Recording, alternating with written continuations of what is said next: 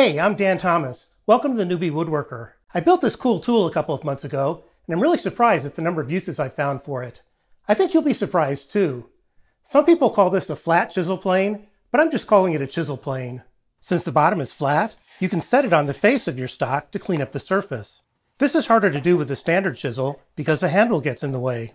But the chisel plane's handle is on top of the blade, so it stays out of the way, which makes it easier to remove things, like glue squeeze out, or excess wood filler, or even labels. Again, you could do this with a chisel, but it's hard to keep it flat. It's easy with a chisel plane. You can also use it like a card scraper by using the back of the blade. I keep finding new uses for it, and I find myself reaching for it more and more often. And it's a snap to remove the blade if you need to clean or sharpen it. So if this looks interesting to you, stick around and I'll show you how I built it.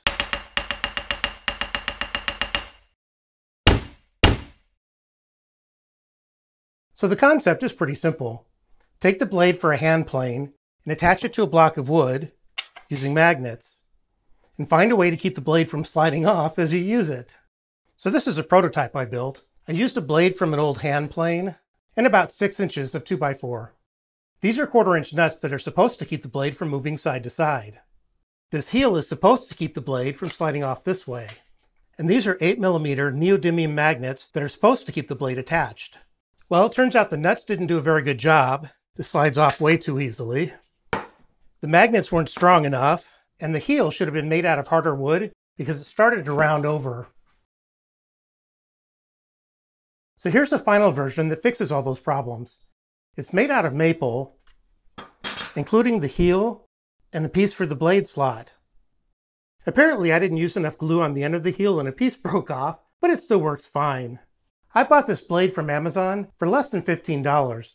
There's links in the description below. The bottom's a little rougher than I wanted, but I used some car wax on it and now it's fine. I started out by laminating a couple of pieces of maple together for the handle. Oh yeah, see this band-aid? And this one? Plain blades are frickin' sharp. Don't have your hand anywhere near where you're pushing the chisel plane, or one slip will have you wishing you'd listened to me. You gotta be kidding me.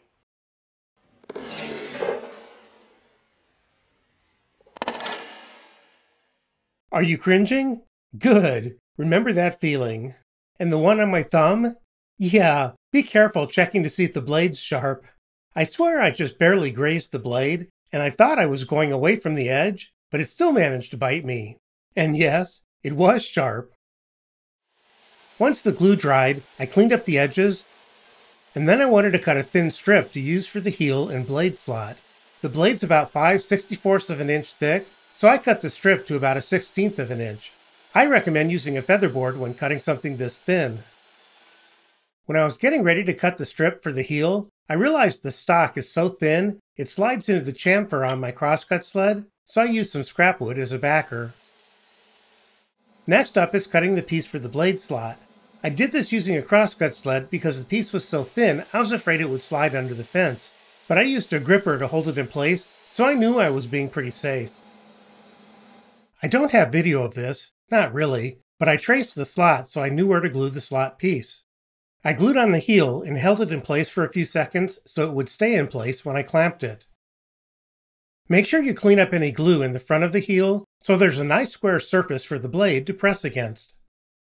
Then I glued on the slot piece, again being careful to clean up the glue. Once the glue had dried, I did a final little bit of cleanup. The neodymium magnets I used said they were 1/2 inch, but they're actually 12mm, which is a little smaller. I wanted the holes to be the same size, so I bought a 12mm Forstner bit for $10 from Amazon. I drilled the holes deep enough for the magnets to be just below the surface of the handle. I glued them in using Gorilla epoxy glue. I know some people have good luck with CA glue and activator, but that just never seems to work for me. I put tape over the magnets, then used a couple of pieces of scrap wood against the tape and clamped everything down. I like using painter's tape to mix the epoxy glue because cleanup is a breeze. Once the glue dried, I cleaned off the tops of the magnets using a chisel. Obviously, you want the beveled edge of the blade facing up. The magnets hold pretty well, although I might consider adding 2 more. We'll see. I contoured the handle for better grip, creating a sandstorm in the process. But I've got the garage door open and I'm wearing this mask. I highly recommend this mask, or one like it, with replaceable submicron filters. And make sure you keep the filters clean. I just used my vacuum to clean them. As with everything else, there's links in the description below. You can see me wearing the mask here. I used a roundover bit for the edges. I finished by doing some hand sanding and even added a layer of spray lacquer just to make the handle a little more tacky in my hand.